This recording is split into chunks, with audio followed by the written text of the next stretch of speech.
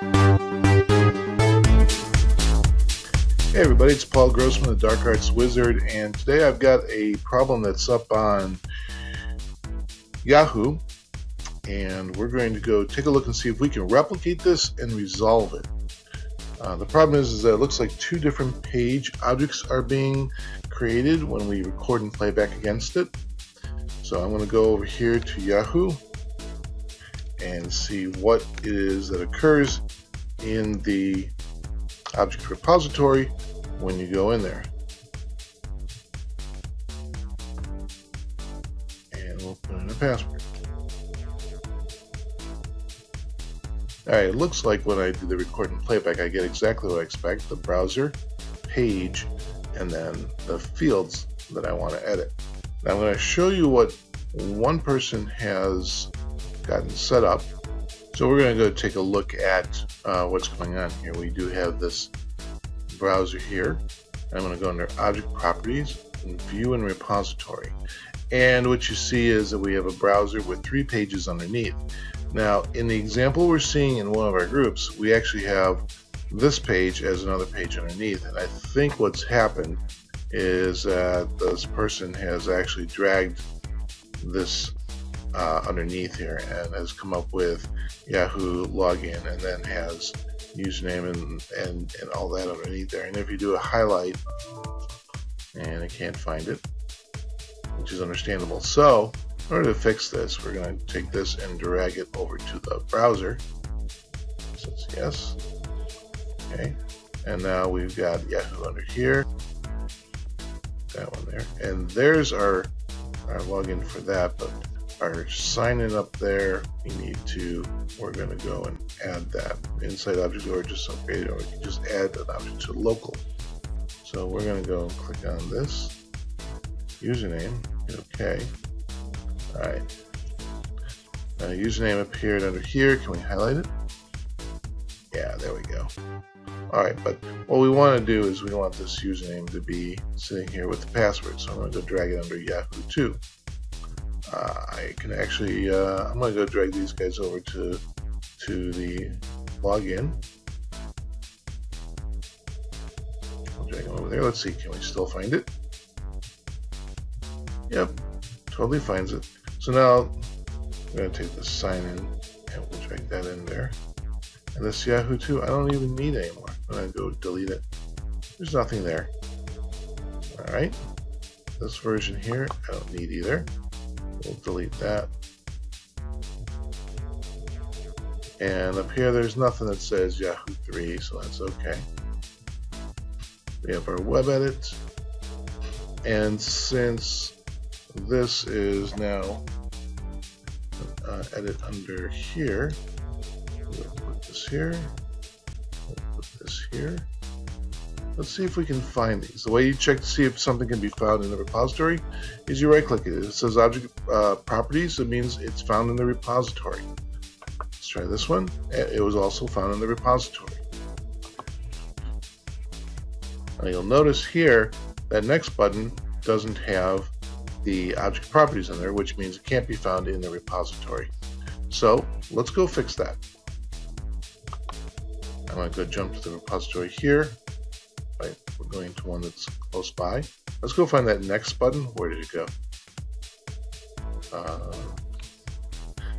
I deleted it quite by accident. So I'm going to go add the next button to that repository.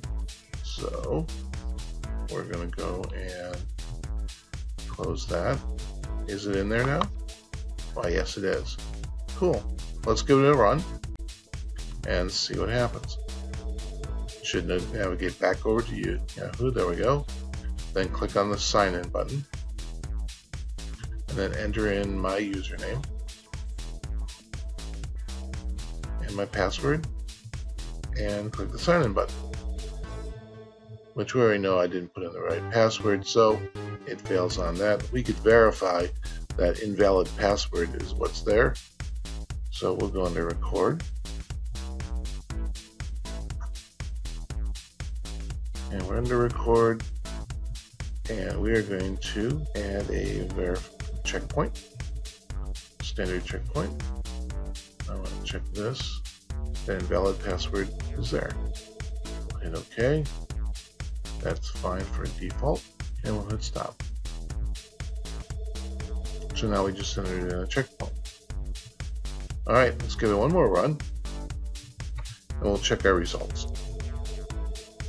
Alright, so we went back to the front page. We're going to go click on sign in, and then we're going to enter in my username, qtpmgrossman@gmail, and click next, and then put in that bad password and click sign in, and verify that the invalid password, please try again, is there. Let's take a look at our results.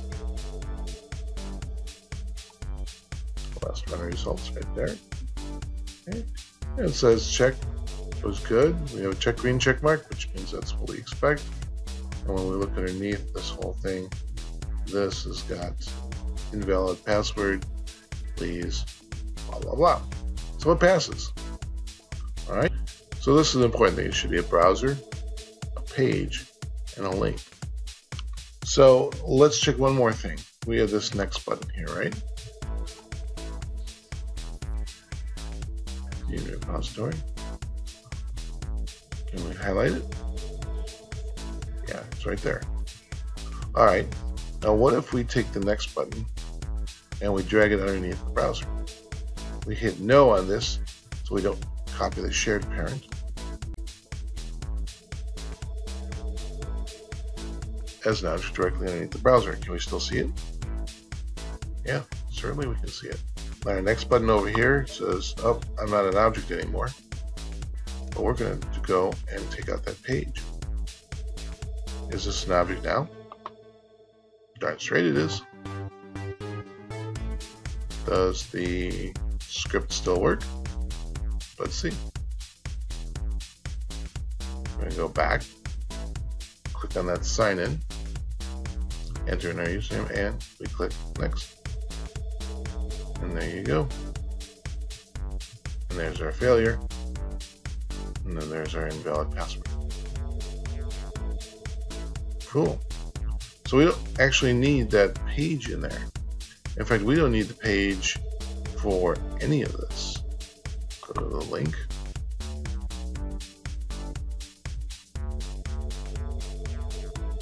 We'll say, hey, the sign in, I want that just right underneath my browser. I want that right underneath my browser. And the password, I want that underneath my browser. The username, I want that right underneath my browser. So it's all under here. And even the invalid password, we're going to put that underneath. Like so. So, do we need any of these pages? Not really. We're going to take these and delete them. They're gone. All we now have are the objects and no pages. Alright. So let's see if we can run this. Okay. Now all these guys, we're going to take out page. Okay. Look at that. Make sure these guys are all, yep, that's an object. That's an object. Looks good. Let's give it one more one. Test without a page. Does it work? Goes back. Should click on sign in. It does. Should enter in my username, my email, and my password, my bad password. Should attempt to click on sign in. Which it does. And verify that an invalid password exists. As text. And it does. Oh, I don't believe that for a minute. Let's go take a look at our last run results. All passed, man. Looks good. Alright, my name is Paul Grossman. I'm the Dark Arts Wizard up on Twitter. And you've just seen a demonstration on how to do automation. And we did it all without pages. Have yourself a great day.